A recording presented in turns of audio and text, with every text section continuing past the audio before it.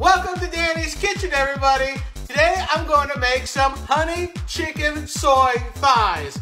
Now I'm like, anytime you get a chance to cook with honey, you got to, because it's just so yummy. It literally puts the and yum. So obviously we're going to use some honey. We're going to use some soy sauce. We're going to use some olive oil, some garlic, salt and pepper, some ginger, parsley, and the star of the show is going to be the chicken thighs.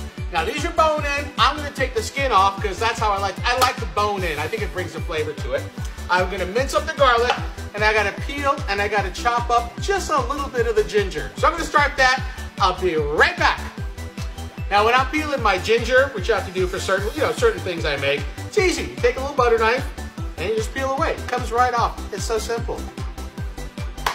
Done maker, marinade, olive oil, soy sauce, ginger, and your pepper, and of course your salt, garlic, and the star of the show would be the honey. Mix that up. That does smell tasty. I love ginger. It just brings so much to the table. And with honey, it's a win-win-win.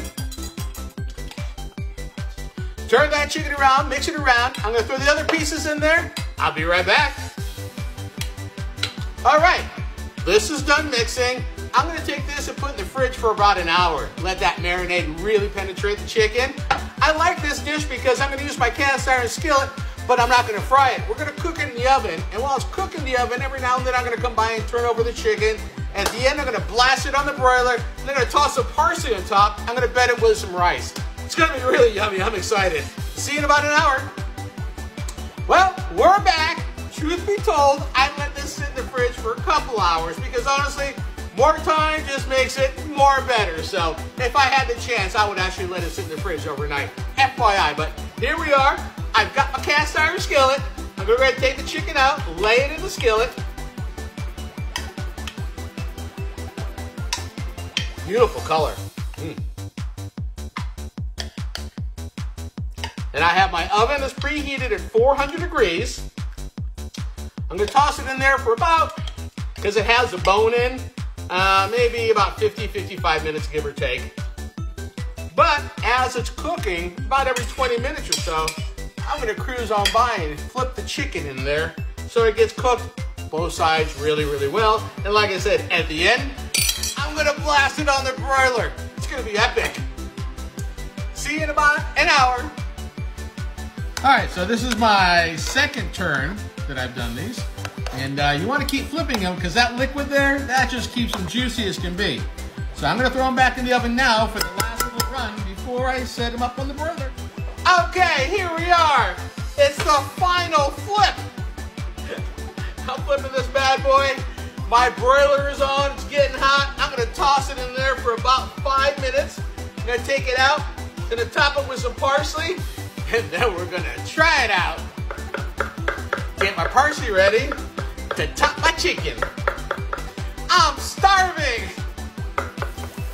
Woo! Look at that. Yep, that'll do. That's gonna work. Beautiful. Beautiful. It's a very nice. Look at that. You know that's gonna taste yum, yum, yum, yum. Time to plate this bad boy, and then we're gonna try it out. That's gonna be tasty. Well, it's been quite a journey, but we did it together. Alas, plated. We're gonna try it out, see what we have. It smells phenomenal. Very, very exciting.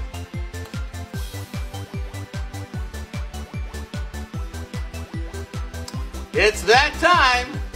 Bon appetit.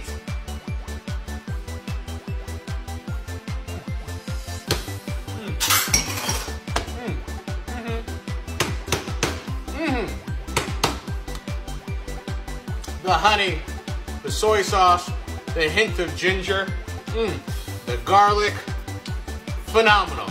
You'll be very happy with this one, and it's not that difficult a dish to make. Try it out. Well, that was tasty. Please like and follow. Share my videos with everybody, please. If you have any questions, feel free to ask. And remember, love life one bite at a time.